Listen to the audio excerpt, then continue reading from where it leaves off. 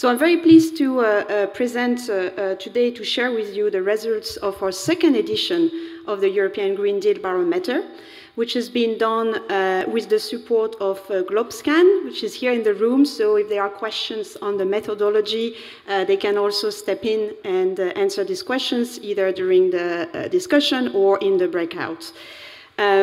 So let's see actually whether the experts that we have interviewed in April share the optimism that Diederik Samson just presented to us today.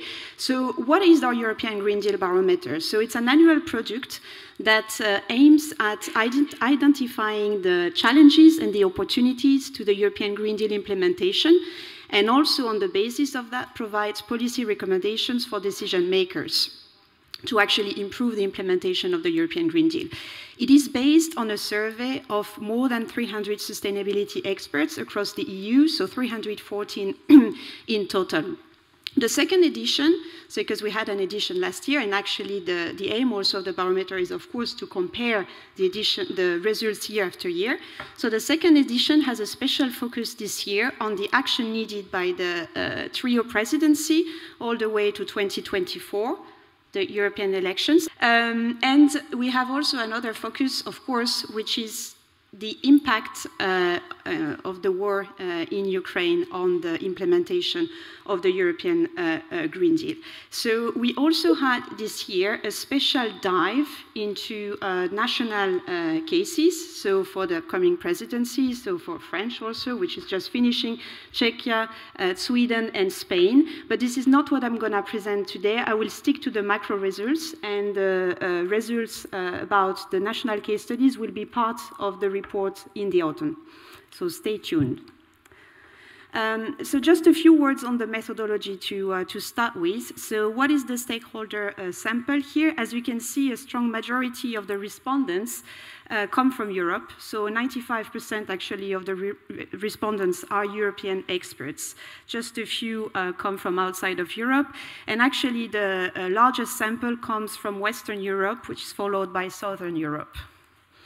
So what is the stakeholder types that responded to the barometer this year? So like last year, it's mostly academia and think tanks. And what we have seen as well is an increase in the participation of corporate industry and of NGOs this year in comparison with last year's edition. What I would like to say also, which I think is important, is that the level of familiarity with the Green Deal has increased quite a lot in comparison with last year's survey. Last year, only less than half, actually, of the respondents described themselves as familiar with the European Green Deal, which was a problem in itself.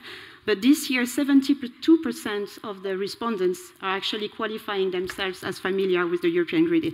It's most likely also because the Green Deal has moved from a political project to actual piece of legislation and that it's going through co-decision, but this is a positive outcome in itself. So one of the most striking highlights, which is not that positive, and actually this is maybe where I can see that the experts are not as optimistic as Diederik Samson, the skepticism regarding the European Green Deal implementation has increased since last year. We've moved from 30% to 45% of the respondents who actually think it's unlikely that the Green Deal will be implemented by 2024. And by implemented here, we mean that it is translated from a political project to science-based targets, to legislative proposals, to co-decision agreements, etc. So not that it is implemented on the ground, because of course that takes time.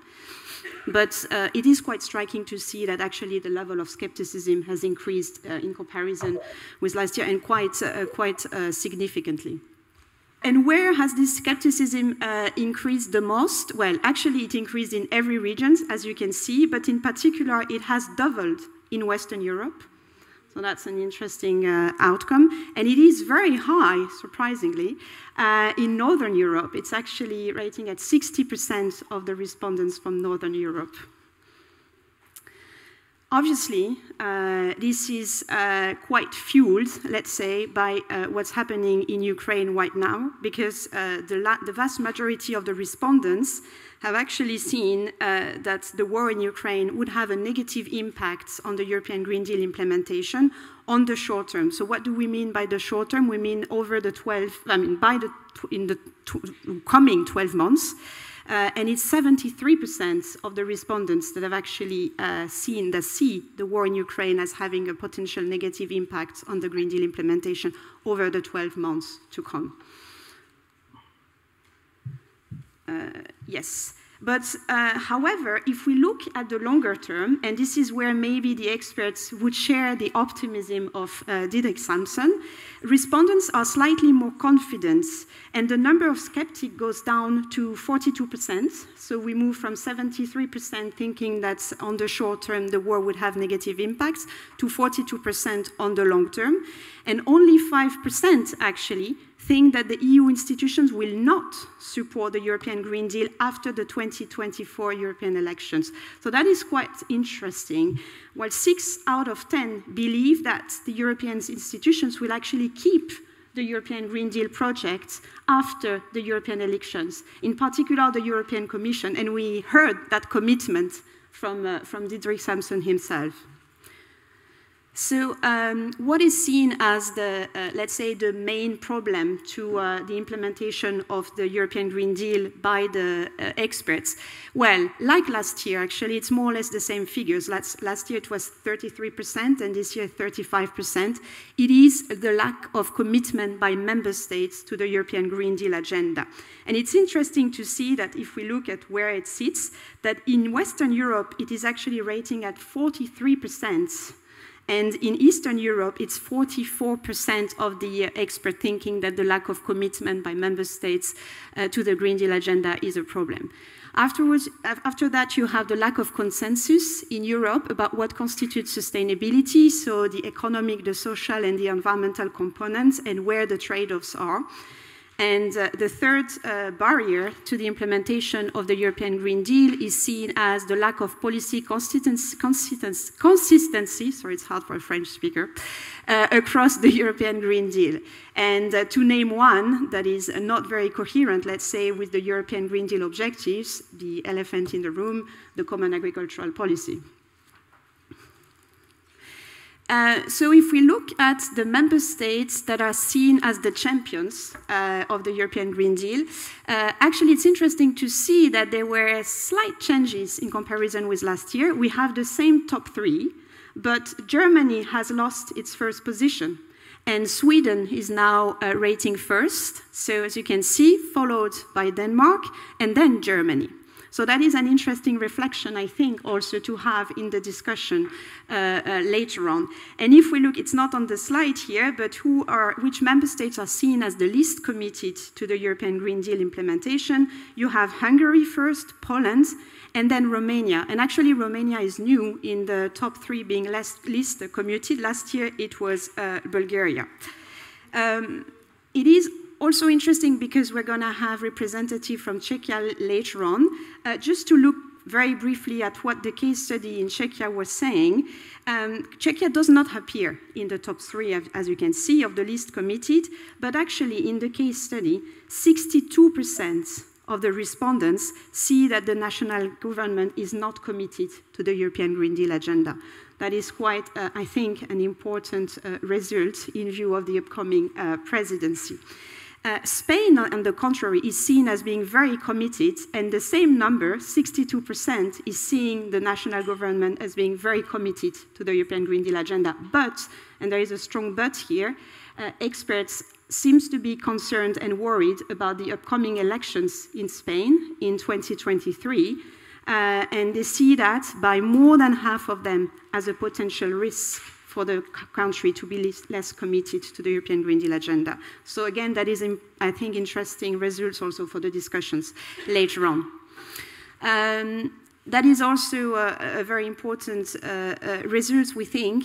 Half of the experts believe that the social provisions are essential and will significantly facilitate the implementation of the European Green Deal. And actually, if you look at the pie chart, it's 90% of them who believe that it plays a role.